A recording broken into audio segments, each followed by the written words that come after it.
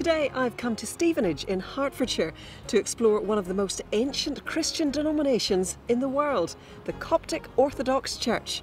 Welcome to Songs of Praise.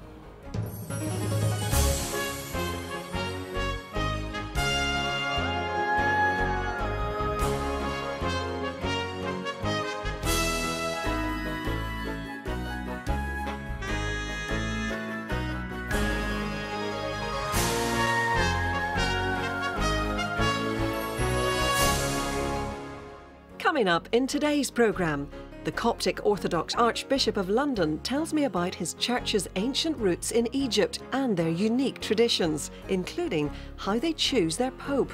We have a child who's blindfolded and will actually choose the name of the person who's to become the next pope. I meet a young artist who explains the deep spiritual significance of icons. If we saw as Christ saw us, we'd always see the Holy Spirit literally filling us with light. And Laura Wright talks to classical and crossover stars the Ayub sisters about growing up in the Coptic Orthodox Church before they perform a beautiful arrangement of an Arabic hymn.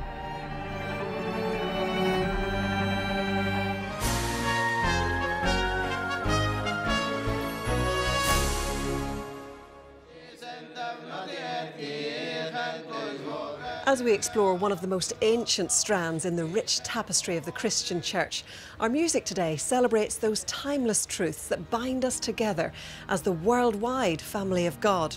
And we begin in St. Asaph. The word Coptic means Egyptian, and the Coptic Orthodox Church is the largest Christian denomination in Egypt, with about 15 million followers, making up nearly a sixth of the country's population. But there are well over 1 million Coptic Christians living outside of Egypt, including a large and thriving group here in the UK. Archbishop Angelos has served that growing group for 20 years and oversaw the building of St. George's, their first cathedral, inaugurated in 2006. Oh, I didn't expect to see this in a corner of Hertfordshire.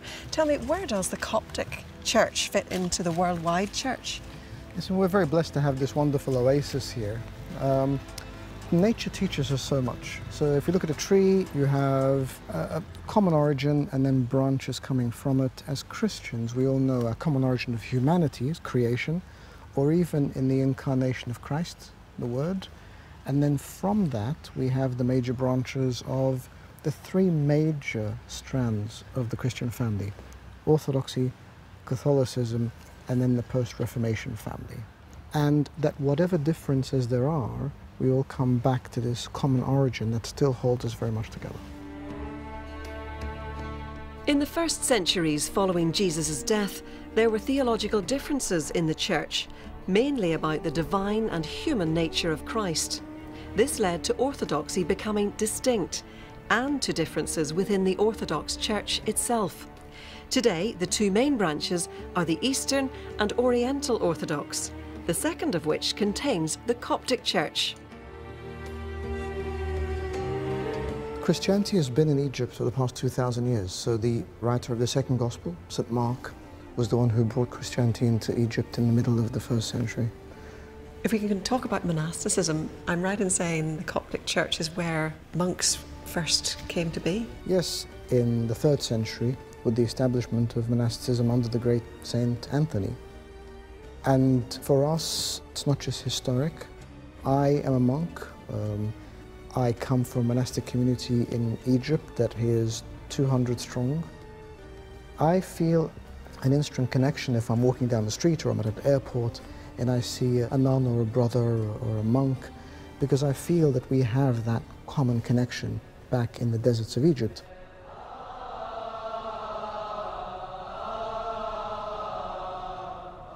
The Coptic Orthodox Church also has a pope. Viewed as the spiritual successor to St. Mark in Alexandria, each new pope is chosen through a complex selection process with a unique conclusion.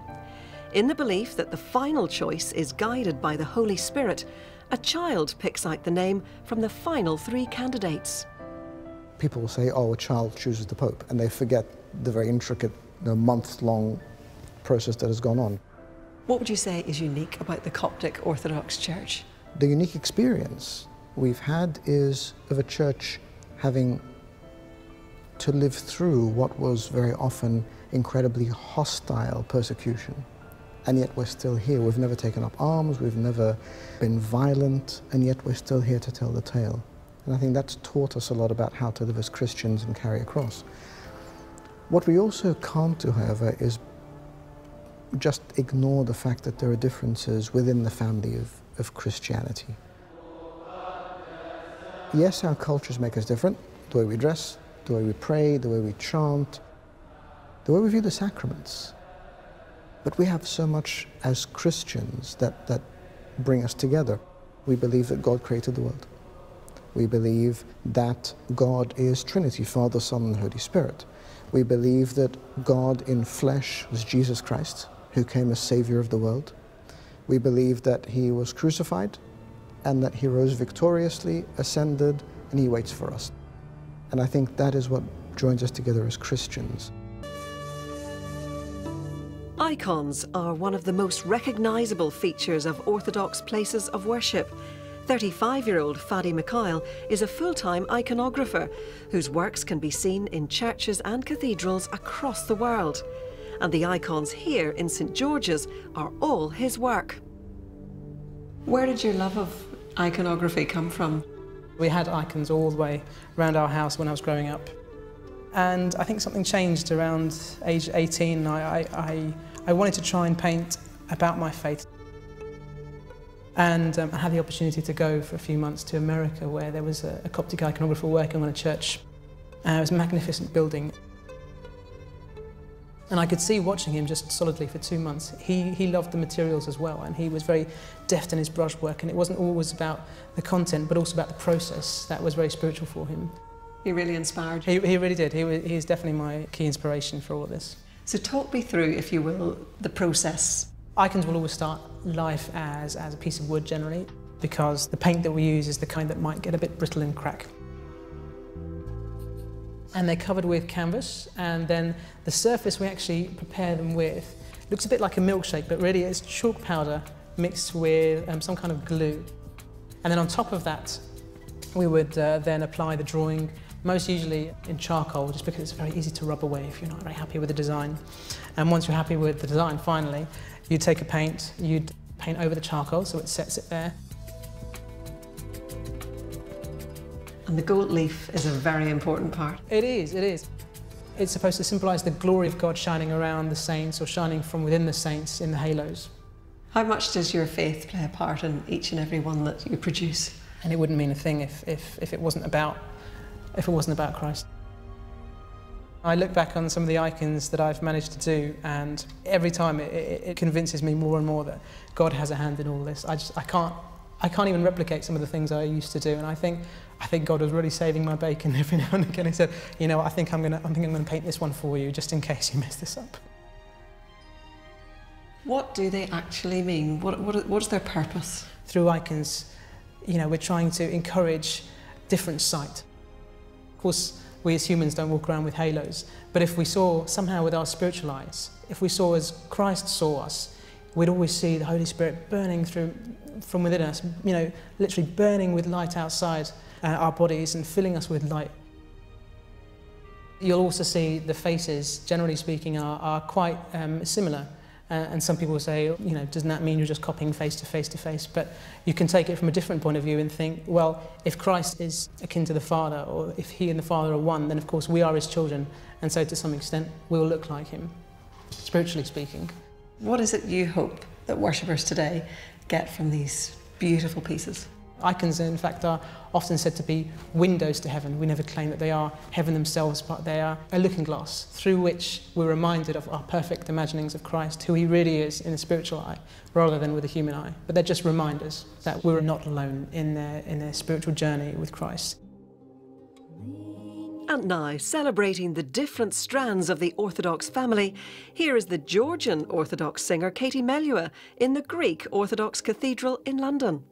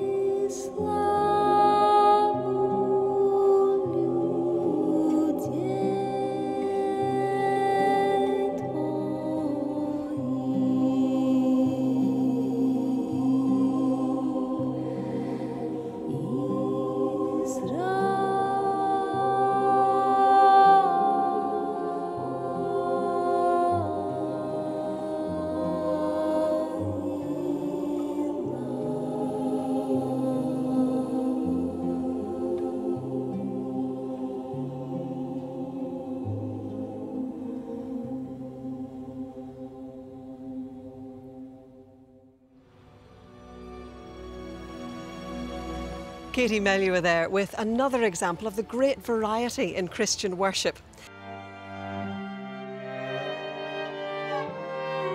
When sisters Laura and Sarah Ayub put one of their performances online in 2017, little did they know it would catapult them to fame. Months later, their debut album was #1 in the classical charts. Laura Wright went to meet them to talk about music, inspiration and growing up in Glasgow in a Coptic Christian family. Thank you so much for being here today, and we're obviously in this beautiful Coptic Orthodox church, which for me is a totally new experience, but for you must feel quite a familiar setting. Absolutely. We grew up in Coptic churches in Glasgow, and then when we moved to London, we've been around a couple of the different Coptic churches here, but the environment is special and it's difficult to find such a kind of peaceful and reflective atmosphere anywhere else. And was that sort of church community for you growing up in Glasgow important? Yeah, it was. I mean, in Glasgow there was a very small community of Copts. I think there was like 5 or 6 families. And we didn't actually have a church there. We would hire the Union Chapel, and we would meet once a month, and it was a great place to kind of meet other people from a similar background.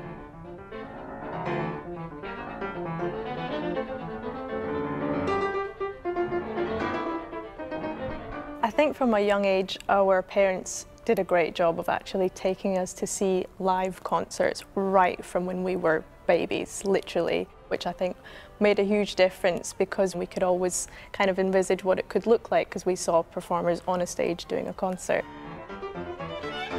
So can you tell us what is so special about the worship in a Coptic Orthodox church? The majority of it is actually sung, but not only that, it's sung in quarter tones, which... Quarter tones? You have a C and then you have a C sharp. It's somewhere in the middle. So it's in between a white and a black note? Yes. So obviously you can't play quarter tones on a piano, but if you are playing a string instrument or if you're using your voice, you have to find these in between places, wow, which is really difficult to do.